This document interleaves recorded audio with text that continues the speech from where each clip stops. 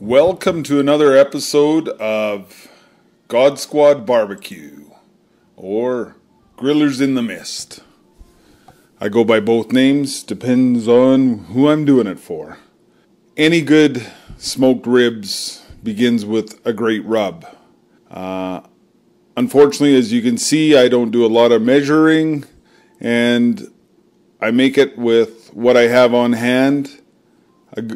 Good base is always your salt and your pepper. I realized watching this video as I'm going through it, I forgot to grind up my bay leaves. I like to throw a little bit of that in normally. Then you gotta rub down your ribs. But first, it's important to remove the silver skin. The silver skin peels off very easily if you can get it started, and it's always easier to grab with a piece of paper towel. As you can see, I was grabbing a paper towel and making it happen. It goes relatively quickly.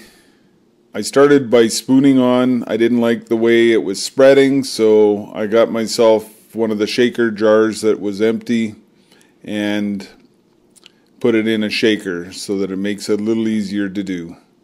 You continue till you've got all the ribs done. I usually do the rub down about an hour before I put it in the smoker. I got this, then I go out and start the smoker. The smoker is set for 240.